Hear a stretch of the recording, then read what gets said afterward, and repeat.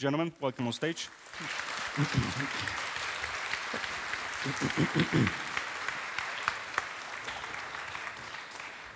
All right. David, welcome. Hi. Welcome on stage. You're looking forward to your talk. Good. I mean, many of the people that I spoke of, they said that they come here only for dinosaurs. So you guys... So no pressure either. No pressure whatsoever. Okay. Right. I have to say that Matthew chose this topic during a conversation, so I'm going to shoot the first question to you, Matt. I just made a short definition of what a phenotype is and what a forbidden phenotype is. And I think, first of all, before discussing the forbidden phenotypes, we have to pretty much discuss how nature works. So what are the basic rules of nature and evolution, and why is it that we see a certain logic in the development of all organisms? So, who wants to start? In 2 minutes. Okay. Yes. So, the essential thing, I mean, for a start, biologists in particular aren't terribly interested in definitions of life. So we don't really work with one. You may learn one at school, but at university level, we don't teach it and we don't discuss it. Particularly philosophers absolutely love talking about what is life and different definitions and all the rest of it. NASA, their definition of life is a system which is capable of Darwinian evolution. That is, that you have variation between individuals, and that variation has some as a hereditary basis, so it can be transmitted to the next generation, and that there is differences in what are called fitness, so the ability to pass your genes on to the next generation.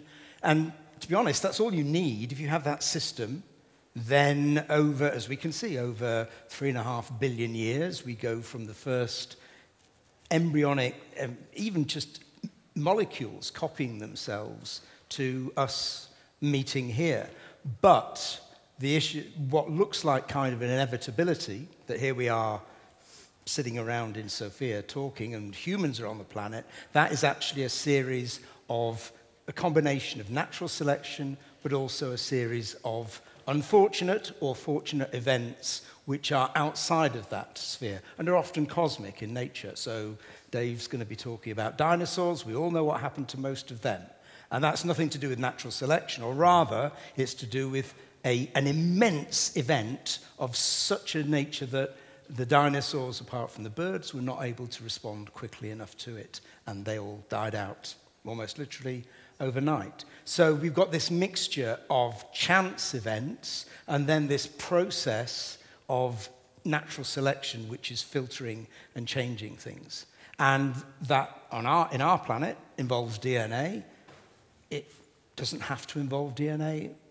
Other molecules may be available on other worlds, if there are such things. Well, yeah, other worlds. But. I did notice that in your definition of life, you never mentioned that it should be organic or it should be a carbon-based form. So the very fact that it can replicate and there is an inheritance involved, that's a good working definition of what life but is. Well, I mean, even that definition would probably fit prions, though. Yeah, well, yeah, prions are... They vary, there's inheritance of shape. There's proteins which will change the shape of other proteins, so that's what causes some neurodegenerative disease. So the information is not in the sequence of the amino acids in the protein, but it's in the shape of it.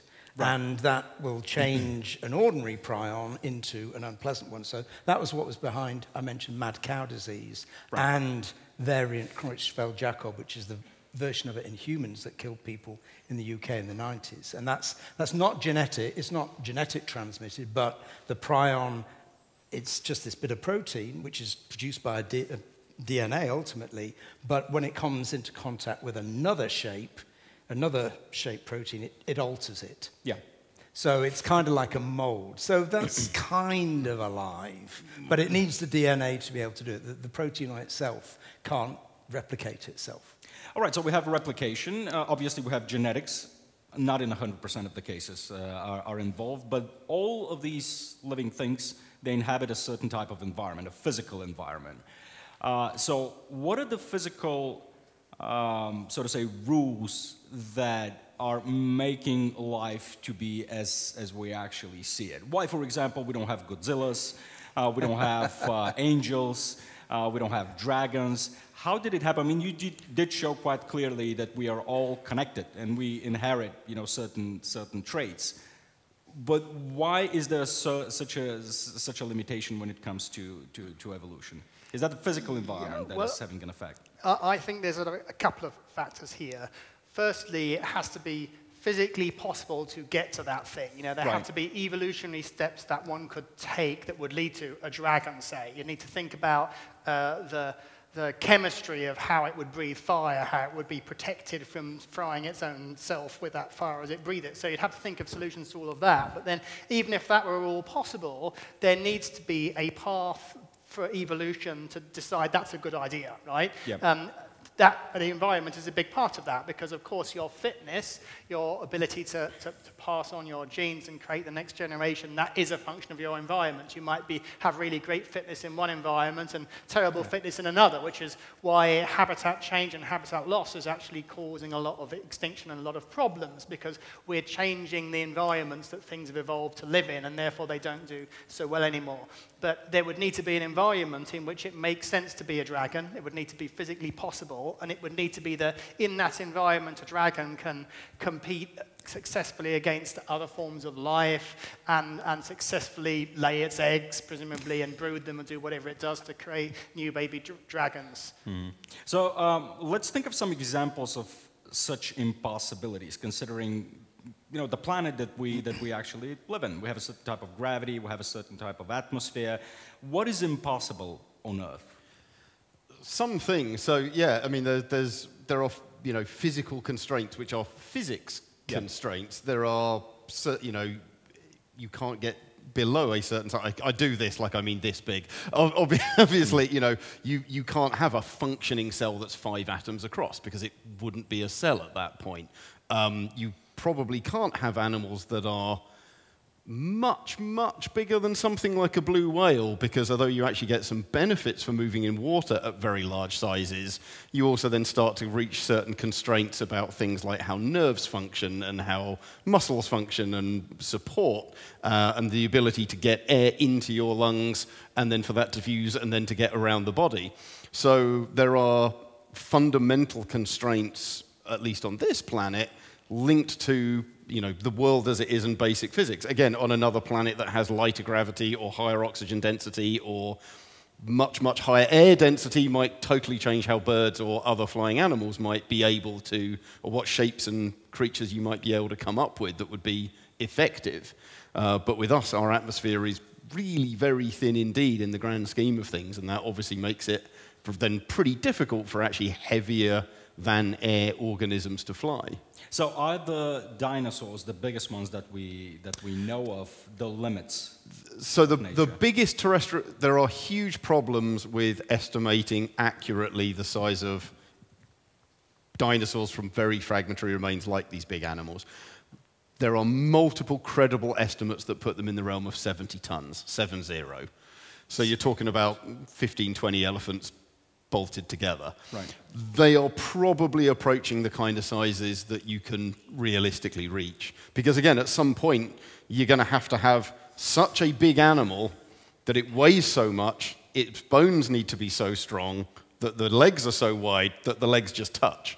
And then you can't walk. Right.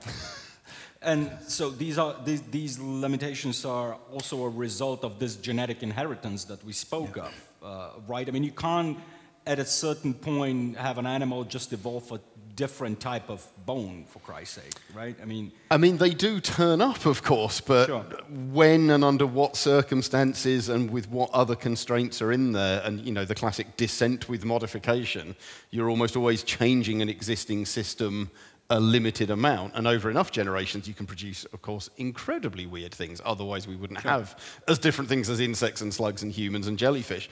But at the same time, metal, very, very, very few animals or plants have been able to incorporate many metals at all effectively into big systems like bones or skin, just because of the chemistry of it.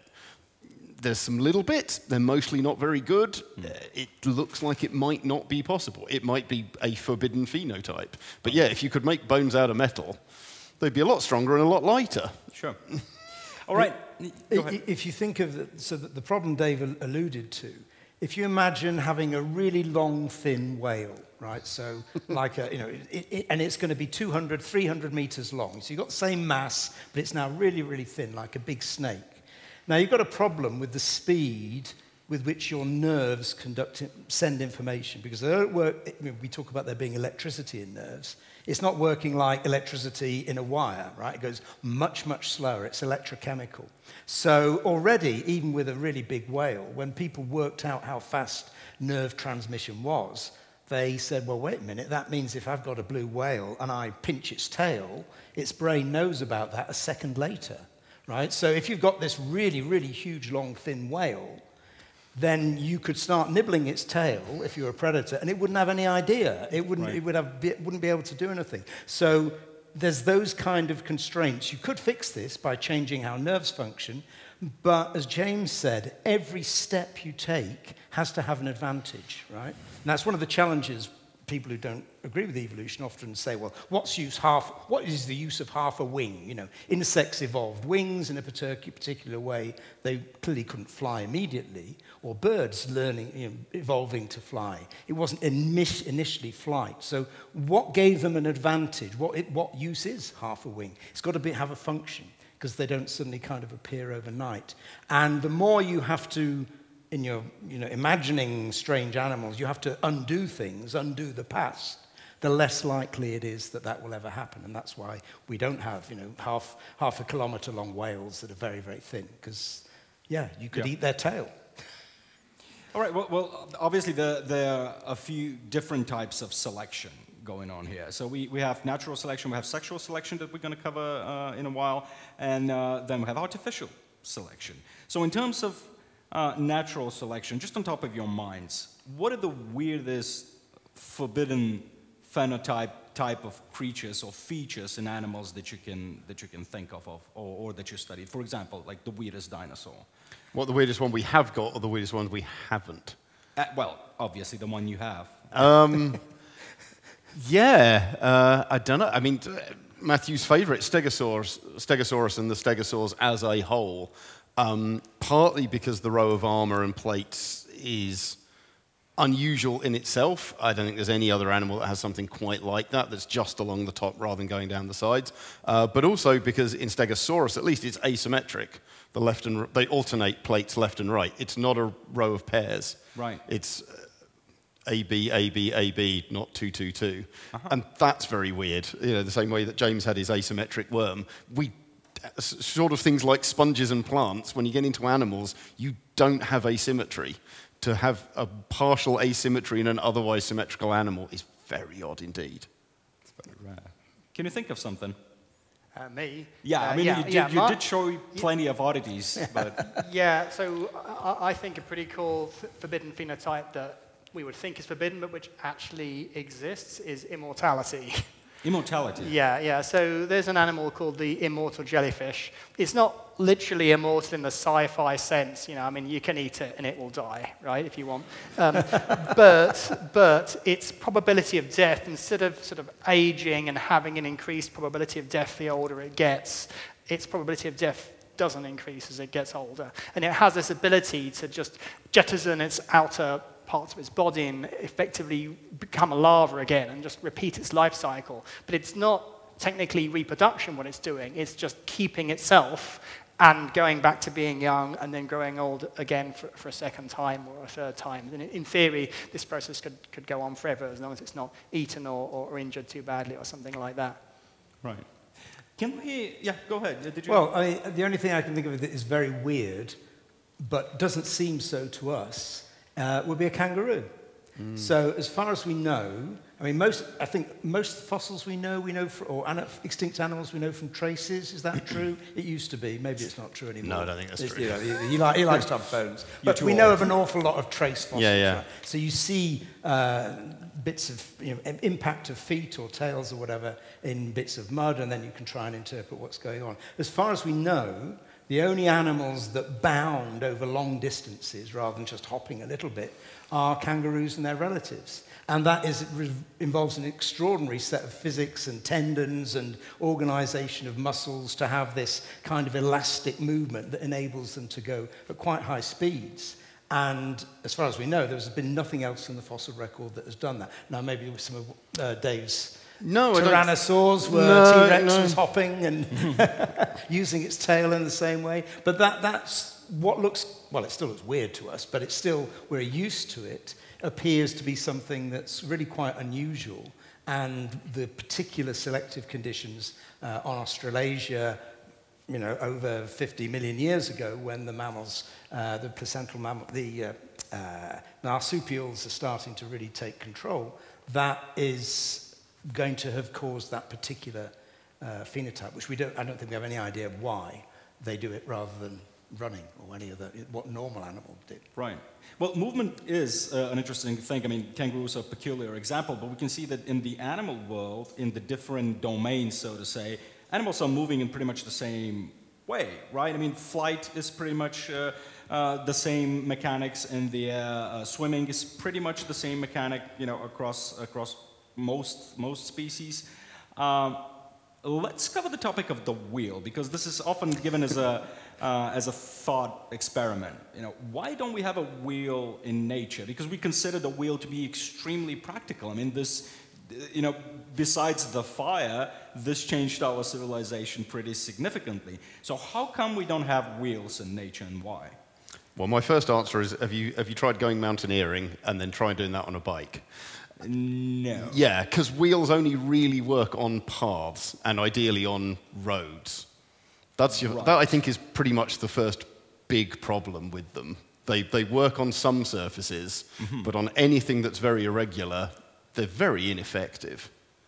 But think of that spider. So there's that spider that lives in the desert. It rolls down hills. Latin America or something. I can't remember where. But yeah, so that's quite a smooth kind of surface. And to escape from a predator, well, it doesn't have wheels, but it's got lots of legs, 8 pairs of legs, and it can, 4 pairs of legs, it can gather them up and form a little ball, really. And then it rolls down the slope incredibly quickly. So there you go. You may not be able to live in the jungle or up a mountain, but there are lots of, I don't know, stretches of seashore, which if you were, you know, have the same niche as a wading bird, you could roll up and down there and, you know, get your food that way. Why haven't we got birds with wheels rather than wings? Yeah, but that's not really a wheel, is it? Well, no, no, but I'm saying that there are environments where rotational movement can help, and by extension, then although there are lots of lumpy bits of the world, there are also relatively flat and smooth bits where you might be able to live. True, but there's not that many, and they're often not occupied by a large number of animals. Wading birds, yeah, true. Okay, but of course that's only the first problem, because then you've actually got to make it work. So even if we, you know, talking about James's thing of, you know, every step in between, and you kind of mentioned artificial selection. Let's take one of Matthew's extreme, not one of Matthew's extreme examples, but, you know, talk about ridiculous sci-fi genetic engineering, and we can make animals make wheels with biological components. You've still got to make it function. Like, there needs to be an axle, and then there needs to be some kind of drive to make the wheel turn. Right. Yeah. And that's really quite difficult with muscle and bone, or with chitin if you're an invertebrate. All our muscles need to attach at both ends. That really doesn't work very well on a wheel. Yeah, it doesn't make sense. Yeah. It sounds painful at the least. You get half a rotation, and then that's kind of the limit. So, you know, even if you can skip, like, the steps, and that's obviously your first problem, is where is half a wheel going to be better than legs? Sure, probably never. But even if it was, like, how could you even build it biologically? And the answer is, I don't think you can. Yeah. And then it wouldn't be much use once you had it. Sure. Well, there's a piece of fiction here that I think suggests maybe a way that this could happen. So there are these creatures in his Dark Materials books by Philip Pullman, and they harvest fruits from trees which are basically wheel shapes, and then you put them on themselves, and then they can use them as wheels. They can't drive them, they're not powered wheels, but they presumably have an axle, they can put them on, and I can see how maybe the tree would benefit, because these fruits are going to be harvested, eventually they'll break, and they'll have to carry a spare wheel or something, they'll be jettisoned, and a new plant will grow. The problem of a landscape, well, that would actually be helpful, is another one, but there are actually really flat sort of salt deserts in South America. There are places where it could be beneficial. So I could imagine a very weird system where, I don't know, you've got some flat landscape like that, you've got a few lagoon-type areas, and you've got these creatures, and they might be using the wheels like we use a skateboard that's not powered. You know, they actually use their arms to get up speed, but then they can just freewheel on these long, flat areas. As for the evolutionary steps, that's a bit more tricky, but you could imagine in such an environment a sort of wheel or at least ball-type seed might be pretty good just for being dispersed anyway on a flat surface, and then something might think of it as a tool use, and then eventually they end up co-evolving. So there's a kind of quite forced but not impossible way it could happen, I think. Yeah, you could have kind of pseudo wheels because I can rotate my arms, right? So I could imagine having flippers and then doing that movement, which is not a wheel, but it's coming very, very close. And certainly in the water, that would be one way of getting about. That's close to how wrats swim and seals, so that's sea lions, rather. Okay, so then the question is, why haven't something more wheel-like or more rotatory paddle-like with big things at the end? Because terrestrial, I suspect it's way less efficient. And again, as soon as you come over across a rock, that stops working, and you just stand up and walk around it. But how about in different domains? For instance, in the air. I mean, we see that helicopters are an efficient way to go around. Do we have insects like that who evolved some sort of rotation like that? I think you mentioned something about that in an informal conversation before. I think I mentioned that it doesn't really exist. I mean, so we have, for instance, the seeds of sycamores, which employ a helicopter-type auto-gyration system to float slowly to the ground instead of falling directly, which enables them to be caught by the wind and go further. So that's sort of the closest thing to a helicopter that I can think of in nature. But to really work, we have hummingbirds, right? They can hover, but they hover with wings. They don't hover with a rotary wing that rotates like a rotary wing of a helicopter does. So to get that, you've got to get over the problem of power, which Dave mentioned. You've got to power that rotor to make it useful. And also, the control surfaces are really complicated. With helicopters, it's not good enough just to have something rotating. You need to be able to finely control the angle of those blades as they rotate. So it's a pretty complicated bit of engineering that we only got right long after we had fixed-wing aircraft. So I think that's well into the territory of forbidden phenotype. But they're also not efficient, though. Helicopters are massively inefficient compared to aircraft. Sure. And there's a reason that only small birds do it. And the main birds that do are hummingbirds and sunbirds that feed on nectar. So they're basically living on pure sugar because they need the energy because they're burning so much to be able to hover. Right, right. Or you can think of predatory animals that can not hover, but certainly be far more maneuverable than a helicopter, something like a dragonfly, which has spent 3 years of its life eating things, getting ready for this moment and developing those muscles and that nervous system, then is going to spend its life as an aerial insect, because they live under the water for those 3 years, as an aerial insect, still consuming vast amounts of protein, but through ways of control that we really don't understand, they can perform maneuvers, they can turn at the right angle. If you did that in a helicopter, it would just fall apart. So there's also, one of the interesting things is that our thinking about machines, be they wheels or flying machines, we're always thinking about metal, whereas animals are made of stuff that is both rigid and flexible. So there's a certain amount of flexibility to an extent in a bone or in your body, in its ability to coordinate itself, or if you're an insect, then in the keratin, which is the protein on the outside of it, which enables it to compress itself and change its shape as it's moving around. What do we think about a lighter-than-air animal? Is that forbidden phenotype? Yeah, it's been done in sci-fi enough times, and you'd think, so there's a whole bunch of spiders do something called ballooning. So baby spiders, as a way of getting around, will just put up a very, very, very long, thin, fine bit of silk, and that's just enough to catch the air and lift them up. And they're found in the upper atmosphere. They can go huge numbers at huge distances like this. They are spiders in the clouds. Yeah. Okay. And they're riding the electricity. It's electrostatic. It's not just the wind. Yeah. It's also this electrostatic movement, and that catches it, and zip, up they go. Yeah. Wow. But you'd think like that, that we've already got things like water spiders that build basically a sphere of web, and okay, they're catching water, but you just need to have some kind of membrane in that as well, and then maybe that can warm up in the sun if it's dark.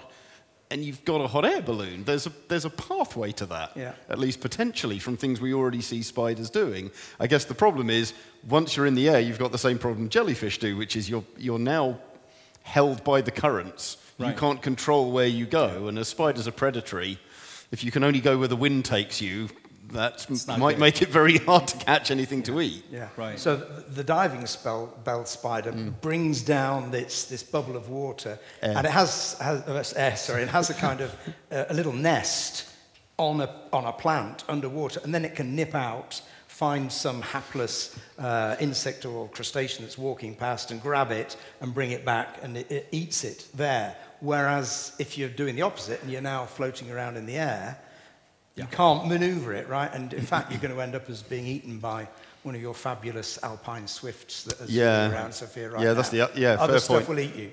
Yeah, they're very vulnerable at that point as well. I think. Yeah, so, jellyfish rely on having their stinging cells to protect them. Yeah. I just want to get this question out of the way because I included it in the intro as an example of why species don't seem to be crossing in different domains. Like, why we don't have like insects in water, and why don't we have fish in the air that is living there constantly, for example? I mean, what happened? Insects in water is, so you do have insects in fresh water. There are insects that will spend virtually all or whole of their life in fresh water. What we don't have is any insects that spend their whole life in the sea. So insects, like all arthropods, terrestrial arthropods, so that's crustaceans, so those little wood lice, but also myriapods, and spiders, they all came out of the sea around about 430 million years ago in different waves. They come onto the land. It's probably the millipedes first. So the first evidence of a millipede on land is from the United Kingdom, and it's little fossilized bits of millipede shit. So there's tiny little blobs that are found in rocks, and that proves that the millipedes came out of the sea and start wandering about. So they came out of the sea, but in some of them, it's potentially possible you could go back. That's clearly happened with mammals, right? We went back into the sea after a long sojourn on land. We've got whales and seals and all the rest of it. So why aren't there any insects that spend their whole life cycle in the sea? And sometimes people say, well, they don't like the salt, which could be true, because they can do it on water, but in fresh water, but not on sea. Maybe it's the salt, except there are larvae, midge larvae, that will grow in horribly salty, bracky bits of water, but that will then fly away when they hatch out. So it's not the salt. It's probably something much simpler, and that is the sea is full of crustaceans. And insects are, in fact, just a weird kind of crustacean. This is on your tree. It's one of the discoveries that freaks people out, that insects are not a completely separate branch of arthropods. They're a kind of crustacean. And if they were to go back into the sea and start, wandering around at the edge of the sea and living in there and eating bits of stuff that's in there, then a crab's just going to come along and eat it up. And eat them all. Oh. So the sea's full, basically, as far as the insects are concerned. It's full of crustaceans and fish that are going to eat it. So there's no ecological space for them to find their way back. But we don't know. That's the kind of vague explanation there is. Right. Yeah, Well, yeah, I mean, I agree. we have things that toy around the edge, right? We have flying fish, but they just fly in the air for a very short time to escape a predator. Their whole life cycle is in the sea, right? So that's, in a sense, the closest thing I can think of. And we also have, I discovered when I was reading about this, that there are some kind of skaters, like pond skaters, and they can be on salt water, actually, but they're not, they don't dive under the water, just sitting on it, So things go onto the boundaries, and they try it out. But there has to be an evolutionary reason to go that step further. And if you're a flying fish, that the air's full of birds. And anyway, there's not much food in the air in the deep ocean anyway, in the sort of distant oceans. And similarly, they're full of other predators and competitors in the ocean for the marine insects. And so So there has to be an ecological niche where to insert yourself in, and it seems like every niche is busy right now. There are not many until spaces. the environment changes, until the next asteroid comes along, or we are the asteroid. Right. Then things are going to change, and who knows what will happen. Sure. Well, I think what we're talking about, sorry, David, but what we're talking about here is moving from one habitat to another absolutely radically different habitat. So it's another example of that. And to move to a radically different habitat really needs a lot of steps to be in place, and then there has to be a lot of reason for that. Yeah. Otherwise, if you do it rapidly and quickly, you'll just simply die. Yeah, I think there's one exception to that, which I only discovered a couple of years ago. So in general, as I said, the arthropods that came out of the sea haven't gone back in. The millipedes haven't reinvaded the sea. But there are mites. So mites are very closely related to spiders. You know, tiny little things. Sometimes they're bright red, and you see them scuttling about. In general, they eat decaying matter. They eat leaf litter. There's bazillions of them in a square meter of leaf litter in a forest. And they also, we have now discovered, live at the bottom of the ocean. So presumably what must have happened is that there was some, at one point, living on a log or something, and, eating a log, which then went into the sea and fell down, and somehow they survived. So I think there's about 30 species of mite that live down eating what they call marine snow, which is just all the stuff that floats down to the bottom. And it's a pretty grim life down there. It's very cold. But they've been able to survive. So maybe sometimes, if you don't have a very demanding physiology and you can survive in such circumstances, you can all of a sudden find yourself, oh, I'm down here, it's very dark, it's cold, but I'm eating, that's all right. By the way, it keeps fascinating me how you biologists, just from a tiny piece of fossilized shit, can actually make a whole story or discover a new species. It keeps blowing my mind. Now, obviously, we're speculating here. What types of environments, what types of creatures can we have in different environments, and it seems to me that biology is you have a tough job because there is not much predictability. There, is it? I mean, you did. I want you to tell the story. The analogy, So why biology is hard? Yeah. So this is completely stolen from a colleague, and it's secondhand even from him. And it is frustrating me. I can't remember the name of his academic advisor in Princeton who told him this. But this is why biology is hard. And he said, imagine a pool table or a snooker table, and you put 3 balls at the end, and you hit them down the end. And if you're even a terrible player, you can hit them fairly evenly and fairly straight, and they'll go down and hit the other end, and they'll bounce back, and it should bounce back about the same distance. And then put 3 cats there and poke each one of them. You don't even know what the first one's going to do, let alone the second one. And you could do that for almost, just any moment creature. To moment. Yeah. Be completely different for the same individuals, even twins or clones of the same species, let alone what is anything else going to do. And then again, we talked about entire ecosystems. Yeah. Well, that cat chases that mouse, which means that lizard runs away, which then gets eaten by that hawk, and then its baby survives rather than dies, and yeah, it's a mess. It's a mess. That's what physicists generally discover. So physicists who get interested in biology, they take their kind of law-based, elegant view of the world and try to apply it to organisms. And for about 5 minutes. And then they discover it's just absolutely horrible. Now, there are very few laws in biology. The laws we have are, in fact, those of physics. And they tell us some really interesting things that I think when I came in 2016, I talked about this, that if there are large predators on Enceladus, which is the moon of Jupiter or Saturn, I forget, it's Jupiter, and there is an ocean under there, we know there's an ice on the top, and underneath there's an ocean. Now, if there are large predators which are moving fast, in that ocean, they are going to look like something like an ichthyosaur, or a dolphin, or a shark, or a tuna, or an octopus moving fast away from you. They're going to have a streamlined shape. And the reason we have all those animals look the same, they're completely separate lineages, but it's natural selection and the requirement to move fast in water that is making them look like that. Now, if they're really small, they can be any old shape because the most bizarre shapes available are possible, and water becomes like soup or thick syrup when you're really tiny. But if you are large, of that meter scale, then you've got to be that shape. Natural selection will make you that way. Yeah, so we can predict things, right? Yeah, and you're limited by Newtonian physics. Yeah, absolutely. The other example, which in fact it was my colleague Brian Cox, who's a TV presenter, and he's a physicist, but he did a whole series about life and the physical constraints on it. And he worked out the limits of how big a tree. He said to me, "How tall do you think a tree can grow? You know, what are the limits on it?" And I said, "Well, I don't know. It's going to be something to do with the strength of the lignin, which is the protein that makes the tree and all the rest of it." He said, no. The limit is, in fact, the strength of a hydrogen bond.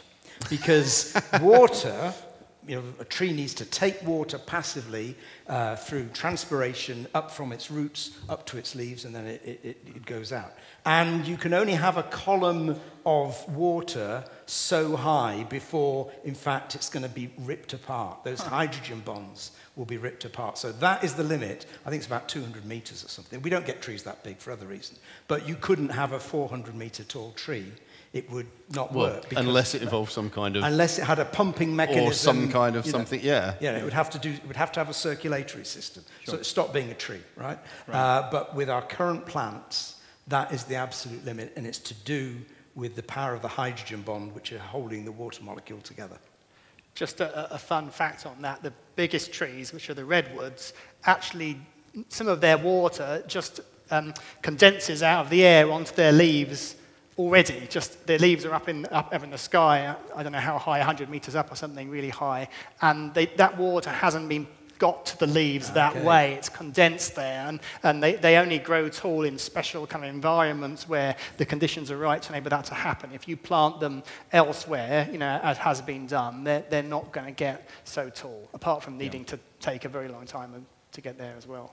Yeah. So it's pretty obvious that, you know, natural selection has its limitations, you know, bounded mostly by the physical environment. But we also see that nature is not always as practical, or evolution is not as practical as we tend to think. We see extraordinary things which seem absurd, and they serve no function whatsoever, meaning that if we assume that there are two main reasons for creatures to exist, you know, to survive and procreate, you know, what is the use of a feather? So here we come of the peacock, for example, the peacock tail. So here we come to the question of sexual selection. What is the balance there that needs to be achieved in order for a creature? You know, because a peacock, it advertises itself from hundreds of meters. You know, a predator can see that thing. Does it want to get laid so bad that it risks its life? I mean, what is yes, going yes, on here? yeah. Is the short answer? Have you met many men? Yeah. Good point. Yeah, no, but that really is it. Because yeah, if you do not mate, if you do not have offspring, your genes will not survive. Right. You know, the rule is pretty much that simple. And again, the incredible diversity of nature means you end up with phenomenal mating systems and pressures that give you these bizarre results. And on the one hand, you have things like peacocks, that produce these massive trains and enormous displays, but makes them incredibly vulnerable to predation. And then on the other hand, you get these wonderful things called antechinus, which I imagine most people have not heard of. These little marsupials, sometimes called marsupial mice, though that's misnomer for a bunch of reasons. Like yay big plus a tail, and they would look a bit like a small rat. Antechinus in this system where the females require a very specific source of food from some fruits and nuts that are only available for a very, very narrow window in the year, just a couple of weeks. So they need to have their offspring in time so that they've got access to this food to produce the milk to rear those offspring. That means their window for mating is incredibly narrow. If you don't mate within about 1 week period, that's it. Yeah. So, well, you just won't, yeah, the offspring will die. So this has now forced the males into a system where they basically have a sexual frenzy to try and mate in that 1 week. And so males basically pump themselves so incredibly full of testosterone that they just start to fall apart. They stop grooming, they're completely covered in parasites and diseases because their immune system collapses, and they just run around and fight and screw. And that's all they do. And you will find antechinus at the end of this period, like missing fur, missing legs, covered in ticks, and they stop eating, and they just disintegrate. Like as an animal, they stop functioning biologically and collapse. Wow. But if you don't do that as an antechinus, there is no chance of you having sex, and so you are not surviving, your genes are not surviving to the next generation. It seems like a fair price to have sex. I mean, right, but like, that's what's happened. It's an average Saturday night in Manchester. That's what it's like. Or Wednesday. Yeah, so you get these phenomenal systems evolve. But by the way, just a side question to clarify something. Why is it that only males in most, let's say 95% of the cases that I know of, are the ones doing this crazy thing? I think ultimately there's two functions. I mean, because we are risking our lives. Yeah. You know, it's right. like we are the idiots here that want to. So there's usually two things. The one argument which is also put forward, which is usually put forward, is parental investment. You know, in a lot of systems, the mother is having big eggs or looking after the young or whatever that necessarily is, and the male isn't really, and therefore, if you imagine, you know, you have 100 units of energy. If there's enough units of energy to look after the offspring, say that's 30 units of female energy that they need, that means the males have got 30 units of energy that they can put into something else, be it growing a big display or fighting someone else or running around and being an antechinus. But the reason I think drives that, which people overlook, is because usually, whether it's internal or external fertilization, when it comes to this kind of thing, the females are sure of maternity. If you are fertilized, you are the parent. Right. Whereas as a male, you know, you could have sex with 100 females and have no offspring, because every one of those females mated with other males as well. Right. Whereas as a female, if you get pregnant or if you've laid eggs following sex, or even if you release eggs into the water as a fish and all the males come along, those are your eggs. You know they're your offspring. They are worth investing in and looking after and rearing because they have your genes. Whereas for the males, maybe not. Right. We make no sense in nature. I mean, I remember your colleague Steve Jones, he wrote a book, something like that, like the Y chromosome, in which he argues, it's like, what? We are not even needed, you know? No. Well, he predicted the Y chromosome was going to go extinct. It's going to and it is getting smaller over time. Yeah. He also points that the gene for murder is on the Y chromosome because the vast majority of murders are committed by men, and therefore, quite clearly, So that's not true, by the way. So he suggests that not only males will disappear, but with them, all the crime will go away as well. It's like sounds like a good deal. Yeah. Ladies, you'll be living in paradise. Yeah. But, I mean, so the point about sexual selection, the argument underlying this is also, I mean, it's hard to prove, is that one of the biological definitions of male and female, which extends irrespective of how sex is determined, is that females produce what are called the macrogametes. They are generally bigger, and so they have for each possible offspring, they have invested more than the male who's producing sperm, the microgametes, which are much, much smaller. Now, if you're a fish, say, then the females are producing bazillions of eggs, so those differences are really quite small. But the idea is that when sexual selection really starts taking off, is that there is something linked. The females start to choose between males on the basis of some aspect of their genetic makeup. And that is linked, in a way we often don't understand, to a particular phenotype, a particular expression. So birds are one of the best examples, and the peacock's tail. So Darwin said, the peacock's tail makes me sick, because he couldn't figure out how you had this bizarre tail, and yet they were doing and potentially get eaten. So the argument is that, as well as having a gene for a bit of a bit of brightness on your feather, that's linked to some other characteristic that we may not be able to detect. The female, by picking up on the bright feather, is therefore increasing the fitness of her offspring. And then the whole thing starts to get into a kind of runaway sexual selection, it's called. Yeah. But then you've got a limit, because there are predators who can also see you. And clearly, if your tail gets too large, or too long, or whatever, then you're going to get eaten. At that point, that's the limit of quite how long or bizarre your structure can be. And it'll be the predators, natural selection will then start operating on that. So you've got a balance of the two. And people have actually demonstrated this works. There is female choice in a species of what's called a widow bird that has these long tails. And it was a very small study, but it still got published in a leading journal, and it's reasonably convincing. They chopped the tails off the males. They chopped them in half. And so they had males now with short tails. They took those half tails and put them onto some other males. So males had super long tails, and then they did the right control. They chopped some tails off and then stuck them back on. So they had normal length male tails, but they had been operated upon. And they found that the males with the extra long tails actually had more nests, because these are males that have many females, than the other two groups. And the males with the short tails did not do well at all, I'm afraid. So that suggests that there is a choice element of females choosing longer tails. Right. One would expect that if in nature you had a really, really long tail, you're going to get eaten. And the current length is the best that can happen.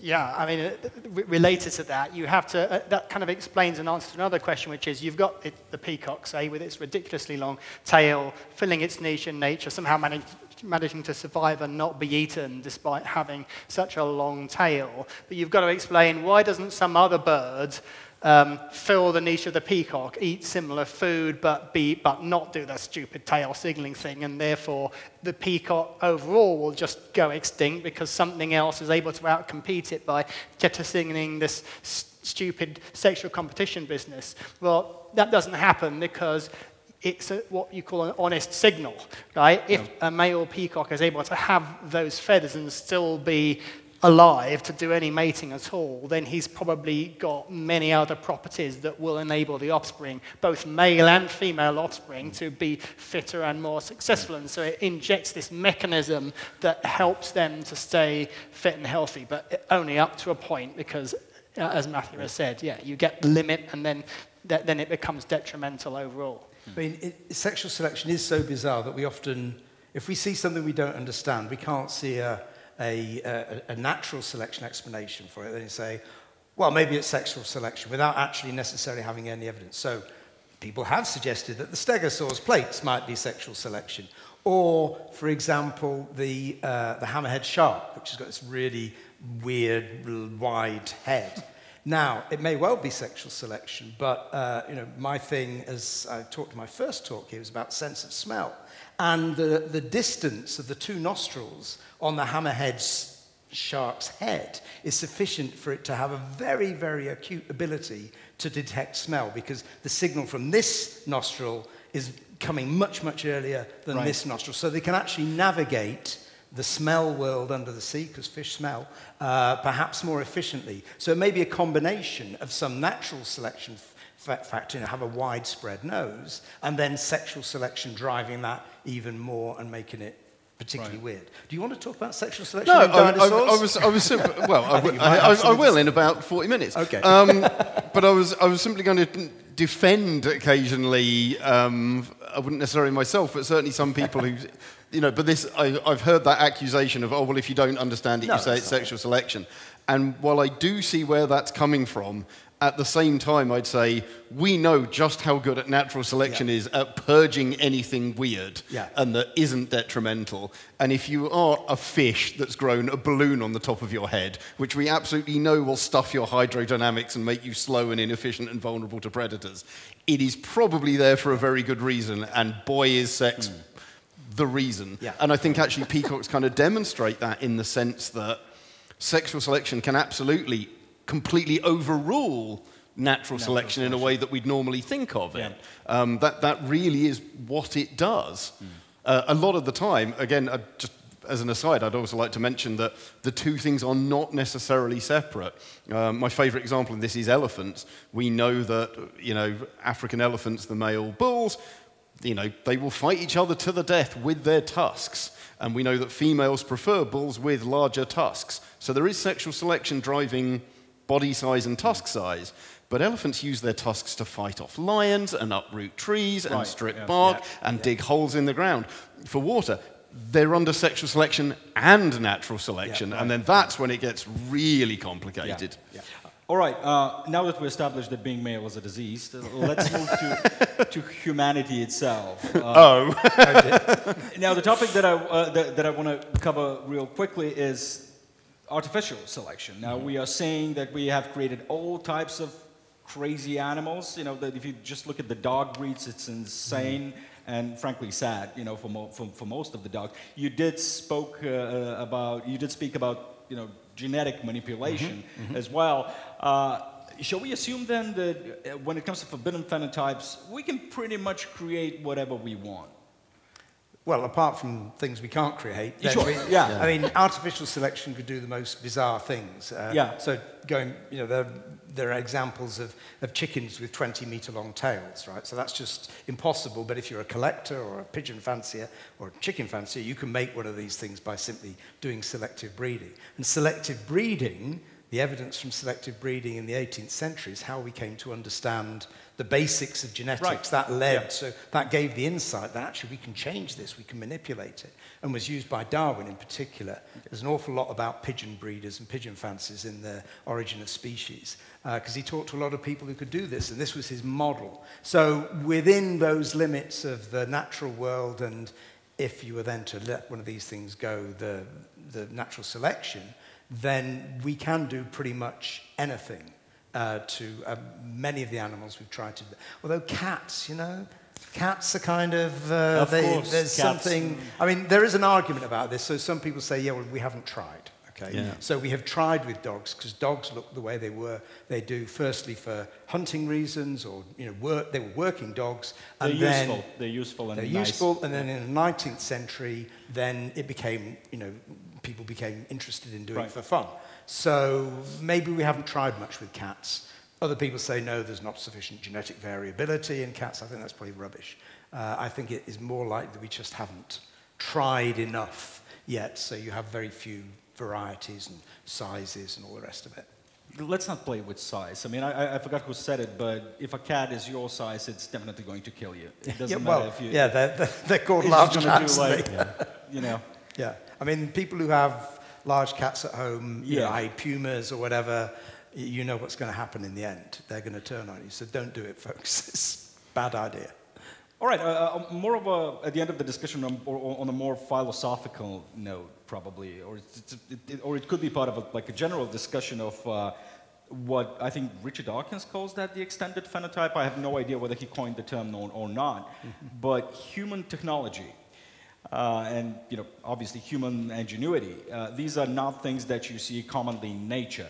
I mean, we are extremely weird when it comes to that.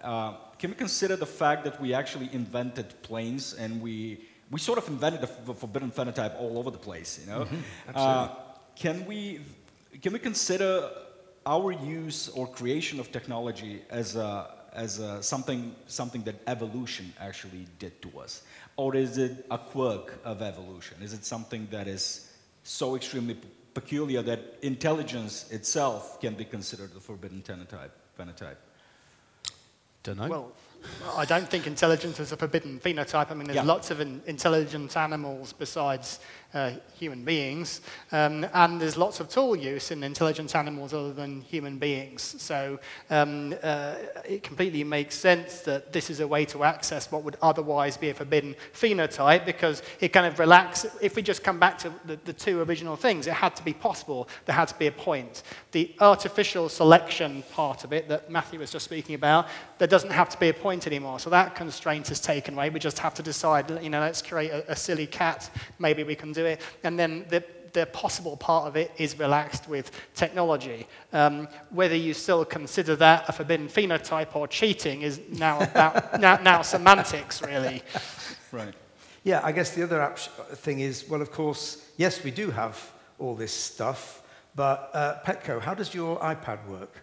I mean, not I press things, but how does it actually work, right? If I give you a load of stuff, can you make one? No. No, neither can I. I mean, it's basically magic, right? So but on the other hand, if I gave you a couple of bits of rock and said, make me a stone axe, you'd hurt your hands, but eventually, after several months, you'd come up with something. So some technology is available to us easily. Other technology, we rely on society to create it for us. And it's only inherited in the sense that we've been shown how to use it and it's still around. You know, if the next great sunstorm wipes out all electromagnetic data, then we're going to go back to a rather different world, you know, and we're going to have a hard time of recreating everything that we've lost. So it's really very fragile, I think, the technology we've acquired and developed, and less permanent in that respect than an adaptation, a biological adaptation.